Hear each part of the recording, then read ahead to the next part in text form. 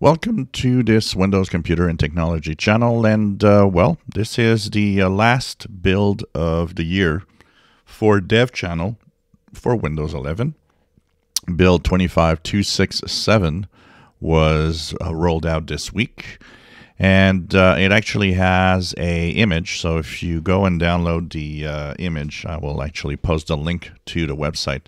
You can go and get 25267 image if you need to reinstall the latest Dev Channel build for insiders. So we're ending the year with a very small change that some will see. They're playing around with that famous search box here, the size, what it looks like. I don't know.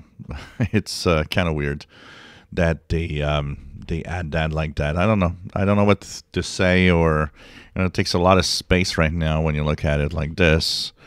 And I thought that when there was just a little, icon, it was fine, basically. But anyways, that's pretty much the only thing that they're adding this time around.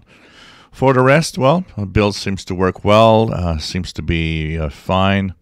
I haven't had really any problems with it since I installed it yesterday. This is one of the main drivers that I use all the time, so technically this is really something that I check out regularly. For the rest, well, the next build for the Dev Channel will be on next year in January, so nothing new will be added. I will check out to do kind of a recap of what did we actually get this year that was demonstrated. There's a few things in here that we know that are hidden. Some of the features that are in this build and in the last few builds are features, hidden features, not turned on yet, but that are for moment 3 and 4 apparently. So it's like we're really having a lot of things ahead of time, but they're kind of switched off. They're not there for us to test immediately, which is sad because it would be fun if there'd be a little more excitement in the Insider program. I also had my rant video today where I find the Insider program is being bypassed more and more by all sorts of features, and I think it shouldn't, which kind of tells us, then why do you have an Insider program if all of that is unnecessary? You get to that point where you're thinking, well, you're bypassing it and you're using standard, users of Windows 11 to test out some of the features.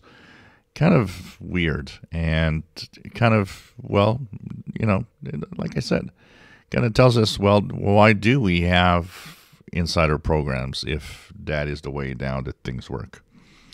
So anyways, this is the last build for this year. I will post a link to the download page of Windows 11 image if you want to do a clean install or reinstall for the Dev Channel.